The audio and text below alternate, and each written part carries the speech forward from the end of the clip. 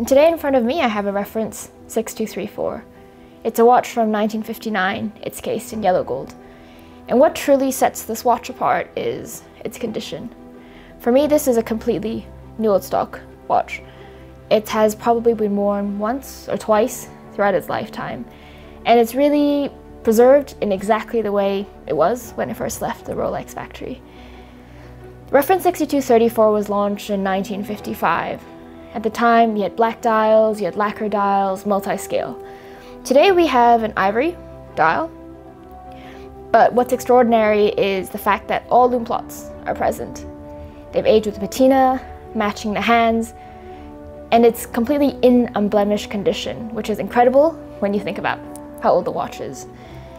You flip it over and you see this case back sticker, which means when somebody bought it, they had left it there. When you open the case back, you will see that actually there are no service marks at all.